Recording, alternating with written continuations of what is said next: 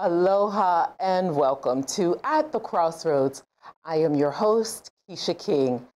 We bring you conversations that are real and relevant. Today is no different than a real and relevant conversation. However, it is the last conversation of the year, hence the title, Year in Review.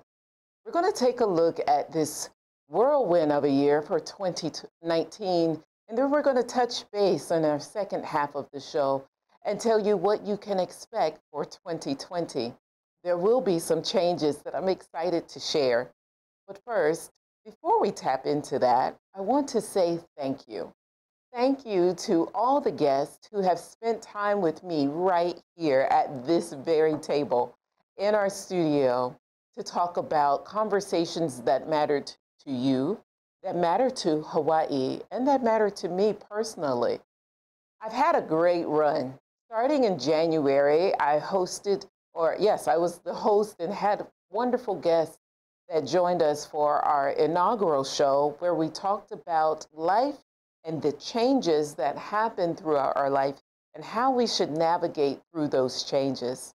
My guest at the time was Florenza Denise Lee, and she shared with us some of her ideas and what she does as a life coach and as a children's book author. One of the things that she shared with us was the importance of keeping your priorities in their proper perspective. We went from carrying that conversation to moving forward and talking about mental health and mental health awareness. During that show, we had Sherry White. She is a counselor in the state of Florida. She is a family and marriage therapist, and she spends a great deal of time speaking with our youth about their feelings, about feeling safe enough to be vulnerable. She taught us the importance of allowing little boys to cry when they needed to, so that they wouldn't grow up to be toxic males. And she told us what it meant to be a toxic male. She expressed the importance of therapy and mental health awareness in the African American community. Through that show, we learned the importance of going to therapy and seeking out counselors, not only counselors and therapists for children, but for adults too. It was during that episode that she shared a little bit about herself and her personal work and the reason for her work, and I also shared. That conversation led to another guest who came on board with us to talk about mental health awareness, specifically depression. It was during that episode that I shared my personal experience in caring for a loved one who battles with depression. I talked about the importance of being a caregiver and knowing how to care for someone who's battling with mental health issues or mental illness as a whole. I took that episode very personal, and because I'm going through it, even now, and I still stress the importance of seeking help, getting the therapy that is so needed in all communities, but especially in an African American community where there are at plenty of times this disregard for mental health awareness because of that dreaded C word no one wants to have as their label. We moved on and we had conversations in the month of February about love. We talked to two love coaches, and it was a wonderful experience to have a husband and wife team come on and share their experience as love coaches and as marriage counselors specifically. They shared with the Bouchard family, shared with us their experience in life in their own marriage. They talked about everything from compromise, from saving and spending and finding out who was the saver and the spender in their marriage. But we also talked about difficult subjects such as infidelity and reconciliation. It was during that episode that we shared with you, all of our viewers, the importance of forgiveness. And we taught the lesson and the greatest takeaway that forgiveness is not for the other person, it is for you. See, when you learn to forgive someone, it says more about you and it helps bring peace in your store. And it allows you the very necessary opportunity to move forward. Because oftentimes, until you express forgiveness to someone, you're still holding on to something that maybe they have even let go of. So, forgiveness has to do with you and your personal growth. They expressed in that show that if you have unforgiveness, it's as if you're drinking poison, expecting someone else to die. And it just doesn't work like that. We know that now. We knew it then when they shared that with us. So we thank them and all our other guests for being on the show, sharing those ideas and that very important topic of forgiveness and healing and growth. It all dealt with grit and a growth mindset. But then we switched gears and we talked about entertainment. And we had none other than Stephen Hill, one of the stars of the Magnum PI reboot that is now in their second season. When he was our guest, he was here talking about that series, and it was in its first season, and we were hoping that the show would come back on for its second season. And lo and behold, it did. And now we watch Magnum PI every Friday night at 8 o'clock now instead of 9 o'clock. On Fridays on CBS. So if you don't have time, if you're not at home, you can always get the CBS app. And I don't know if I'm allowed to advertise that, but that's just something that if you want to watch Stephen Hill, who was a guest on our show, that's how you can find him. What we also talked about during that show was his own family member who has special needs. And he talked about the caregiver in his sister's life. And he talked about how it's important to surround yourself with people who are caring and loving and can help and support, especially those with special needs. We also had as a secondary guest on that show, someone who also was an author who specifically worked with those who were in special needs. And it was a wonderful dynamic to have someone who is living in that type of situation, and then someone who can write about it. She came from the point of view of an educator in New York City. So she had a lot of experience and a great book to share, which you can check out on our website. If you go back to that episode, which you can watch all of the episodes of At the Crossroads on our YouTube channel at thinktechhawaii.com/YouTube, and then you can find the At the Crossroads playlist there. Or you can go to youtube.com, ThinkTech/At the Crossroads. You can find us simply by going anywhere on ThinkTech. ThinkTech Hawaii, that is. So we switched gears a little bit. That was in March. So then March is Women's History Month. And boy, when I tell you, I was really excited because we had the civil rights attorney, Daphne Barbie Wooten, on our show. And that was such a fun episode. We talked about powerful women, past and present. She took us way back to Egypt.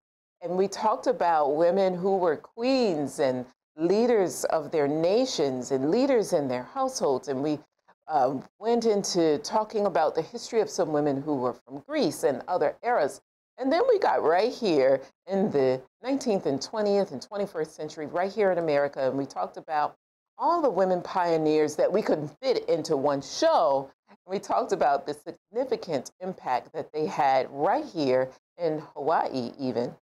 So that was a fun and exciting and very educational show, which I was happy to really just kind of sit at her tutelage because she's a wealth of information. And quite frankly, I said it to her then, and I'll say it again. We could have talked about her for the entire 30 minutes because she has a plethora of awards and other accolades that we could talk about for hours on end. So she was a wonderful guest to have. As we moved along throughout the year, I must take a break and tell you that that first quarter, I was extremely nervous. So there were mistakes that I made. There were times when, like even today, I made some wonderful mistakes. But every day. Every time I get on the air, I make mistakes, and we all do. But I think there was an episode where we got on and we talked about how to overcome your mistakes and challenges and how to continue to press forward toward the mark instead of getting stuck and making continuous mistakes over and over. And so we had another life coach that got on and talked to us about moving forward and overcoming and reinventing yourself. We talked about issues, but then we also talked about happy coffee. This was a funny episode to me now that I look back on it, because the two guests and myself, we all unknowingly dressed alike. And the colors that we wore, if you go back to the episode about happy coffee, you'll see we all looked like minions. Now, I wish I could show you the pictures, but that's the mistake I made today. I didn't bring our pictures ahead of time.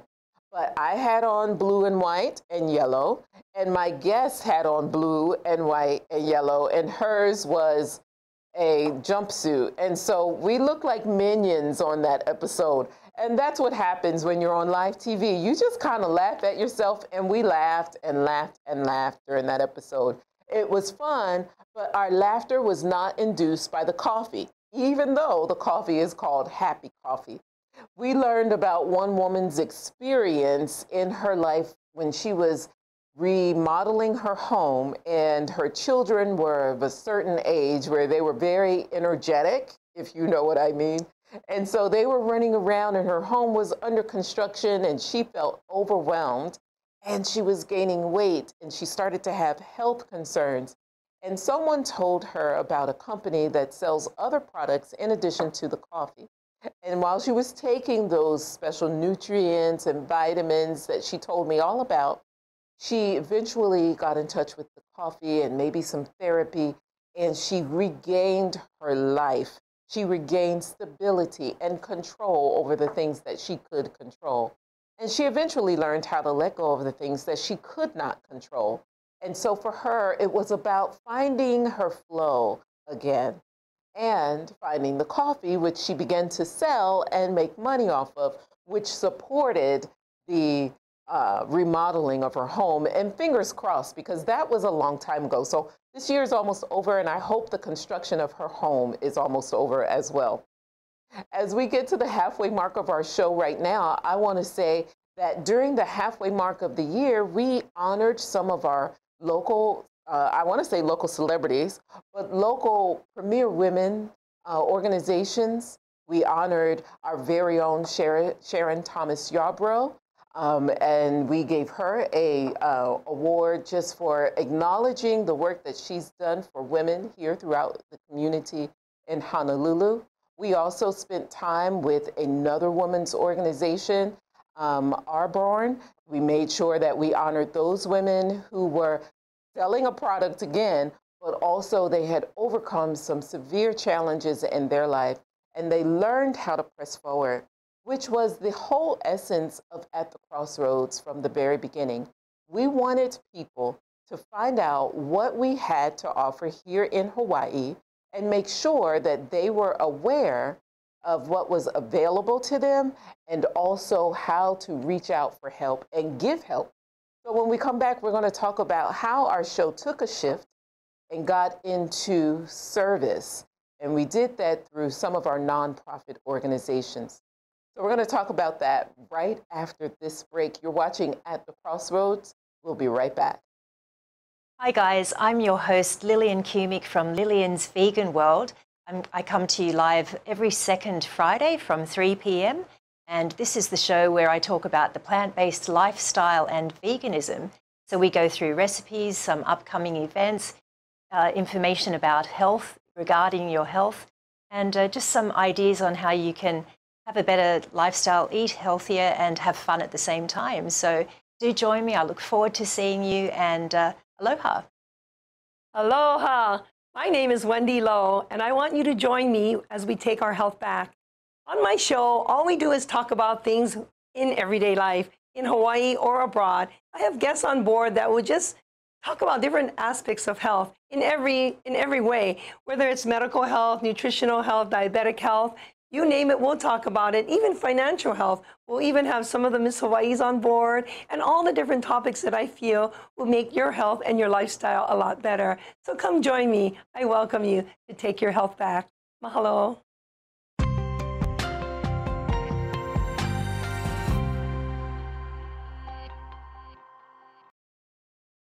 Aloha and welcome back to At the Crossroads. I am your host, Kecia King, and today we're taking a look back at where we've been with At the Crossroads, and we're going to shift toward the end and talk to you about where we're going. So when we left off, toward the halfway mark of the year, we started talking about service organizations. I got a little bit more involved with our community as I'm getting around and getting to know everyone.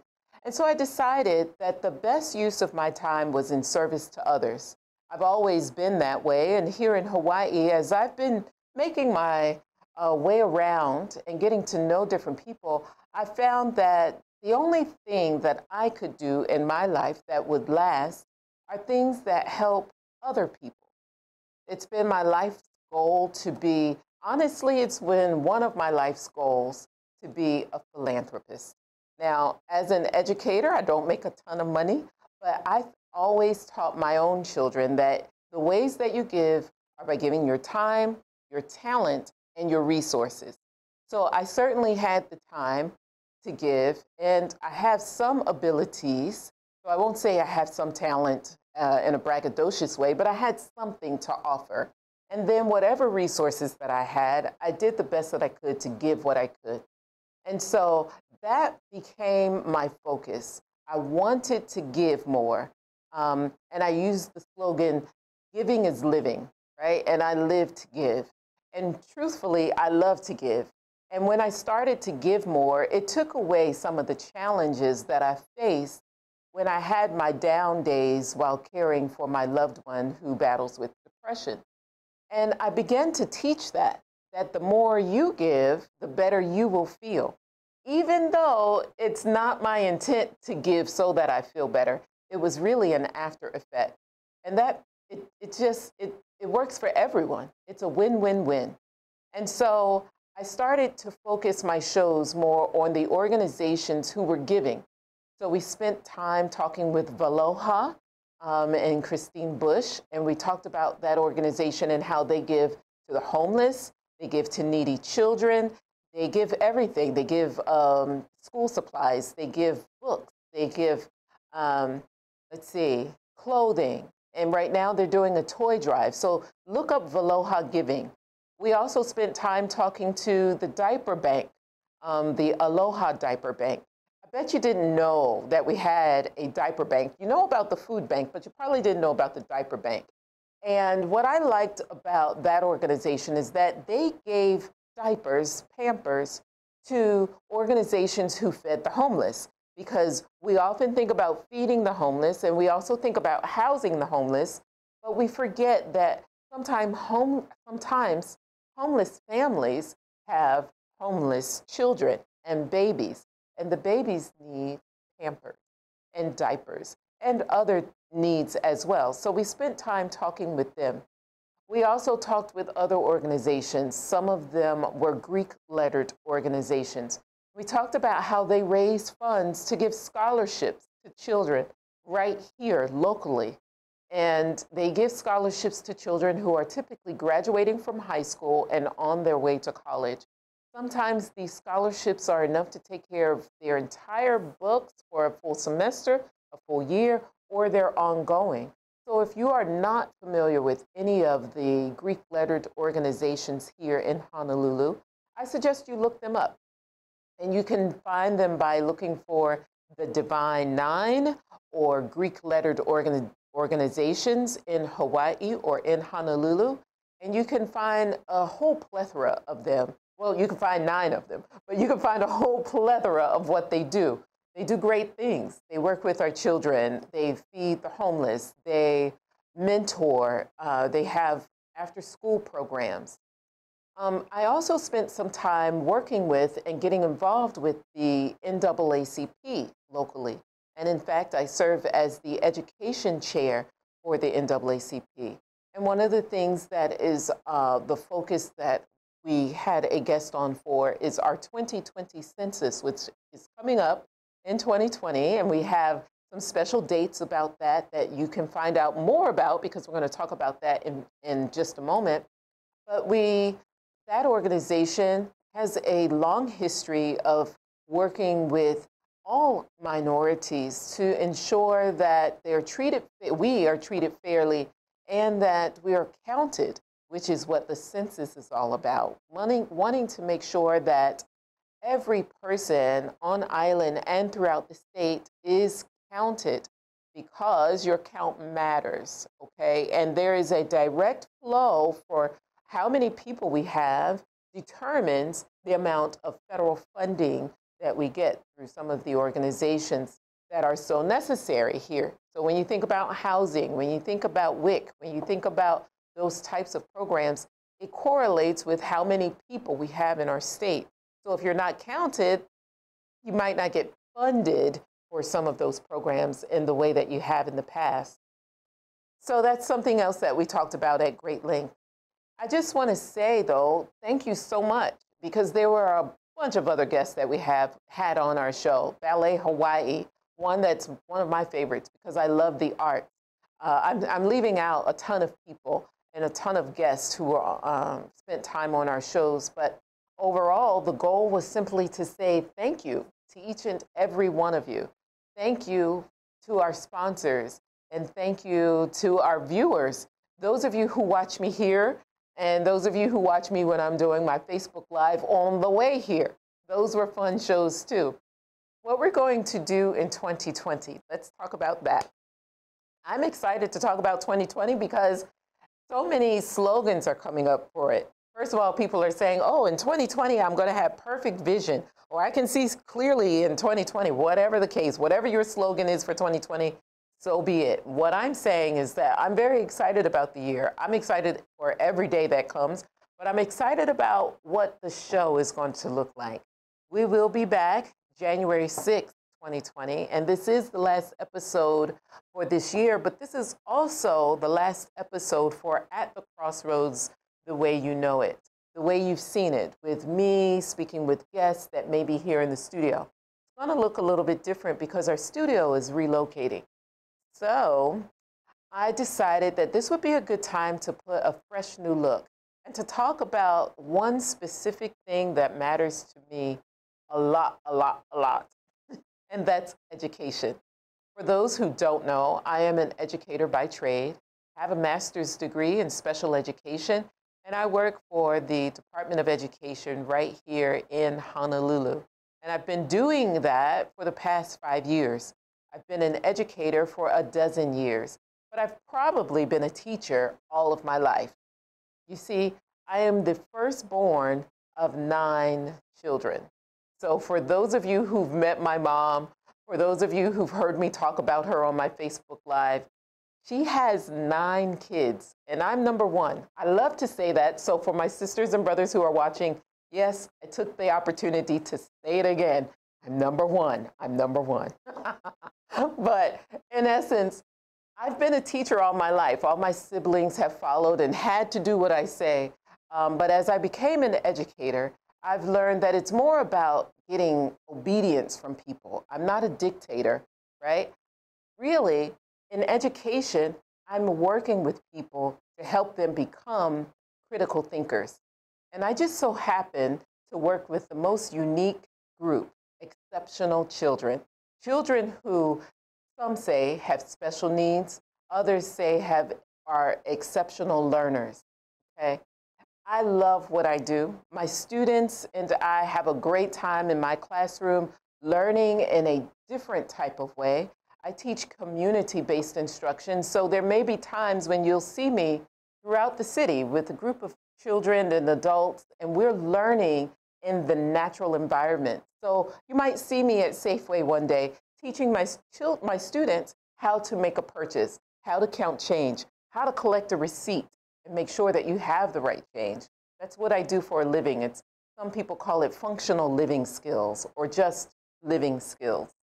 I think I know what I do is important, and it makes a difference in the lives of I want to say, the most needy or most exceptional people every single day, my students and their families, which is why I take what I do so very seriously, because it's important.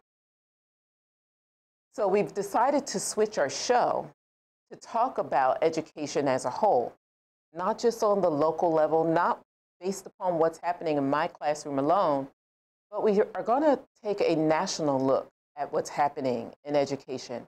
We're going to talk to decision makers, policy makers, policy enforcers. We're going to talk to people who make the difference, the movers and the shakers in education.